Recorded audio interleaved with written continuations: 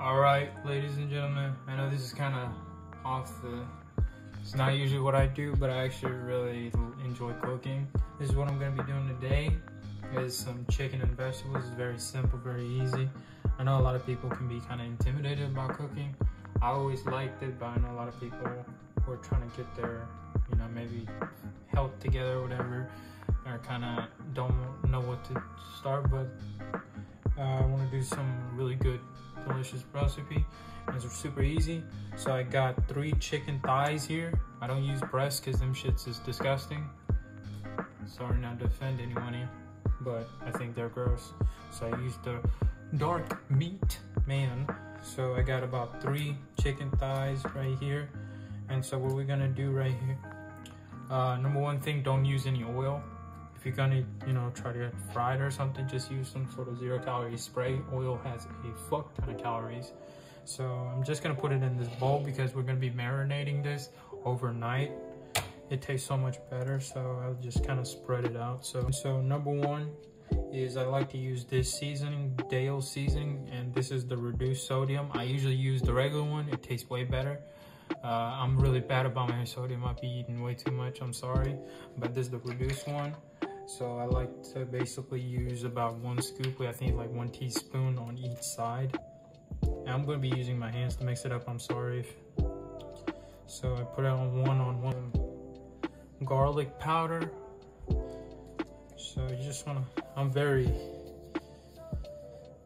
generous with the seasoning, so I add that in there. Then I add some onion powder. Now if you're going to fry some onions with it, you don't need to add the onion powder, but I usually don't. Sometimes I will fry the onions, but it takes too long to actually saute onions.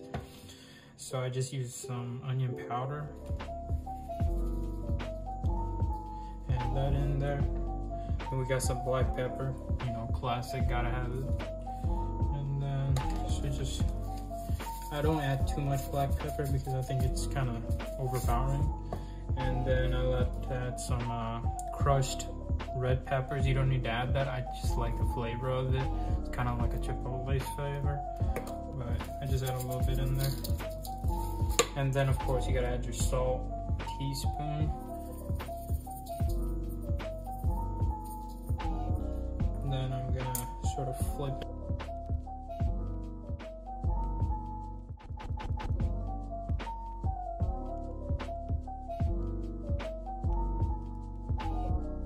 We'll see you in the morning. It's the next morning. I got the pan heating up about medium heat, a little bit. And I'm gonna be adding the chicken right here. It's been marinating. As you can see, I added a little bit of onions to it because onions is the shit. And I'm gonna be boiling some vegetables, just some Pam cooking spray right here. I'm gonna spray this down. Make sure to have some sort of adhesive, otherwise, unless you got a really good pan coming off, so I'm just gonna add the chicken in there.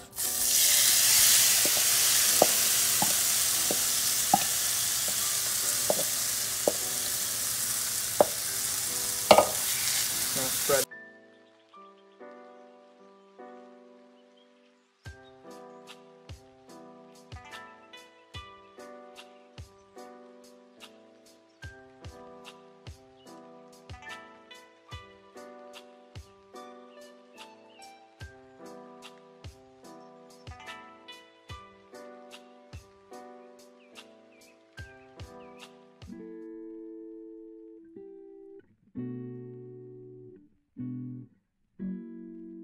The vegetables are actually pretty much done boiling, and what I like to do is kind of take them out and throw it on the pan for just like a little bit. You don't have to do this. The main reason I do this is because all that water and things, and it kind of tastes like shit. So if I just throw it on there for a little bit, it tastes a little bit better. So I'm gonna drain out the water. So I got that right there. I'm just gonna throw it on there for a little bit.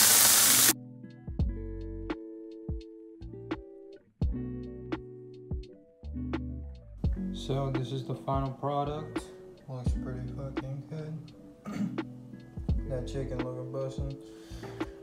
And got the vegetables. So let's do a taste test. Alright, time for the taste test. We're gonna try this bitch out. So let me get some of this chicken. So that's how it's looking right there. Pretty fucking good. Alright. It's just good, bro. Try some of it.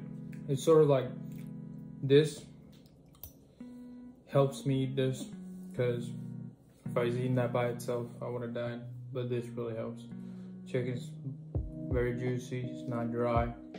That's the problem with chicken breast. I think it's always fucking dry and doesn't taste as good. For the thighs, it's more calories, tastes way better, and it's not bad. So give this recipe a try. My goddamn cooking YouTube channel now. No much cat. I'll see you guys later.